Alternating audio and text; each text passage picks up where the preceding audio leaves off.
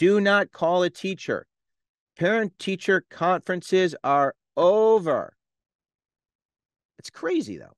You go from being so involved to being totally cut off. And honestly, I don't think it's fair. It's so abrupt. So many of you who have been enmeshed, intertwined, who have been part of your kid's life, all of a sudden it's like, boom, you're done.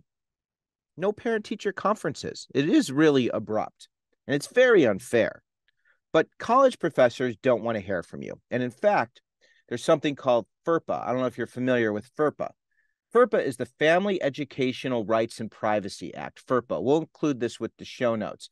But FERPA says that if your child is 18, you don't have as many rights when it comes to inspecting their grades, looking at their records, getting access to some of their financial happenings as well.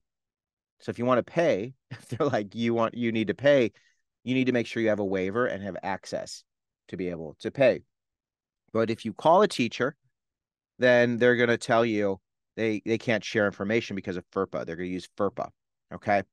So don't call. And here's the thing. If you're someone who feels like you need to call, and the only time would be a medical emergency where your kid's incapacitated and can't make that call themselves.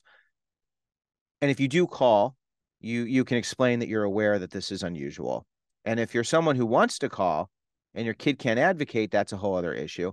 But this is a time where your child needs to advocate. For those of you who have younger kids, this idea of advocating, learning how to advocate early on is so key, because college is when they're going to have to say the things they need to communicate.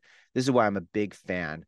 I am a big fan of practicing this in high school. A lot of these things I'm talking about, you can ease into these things as you progress through high school.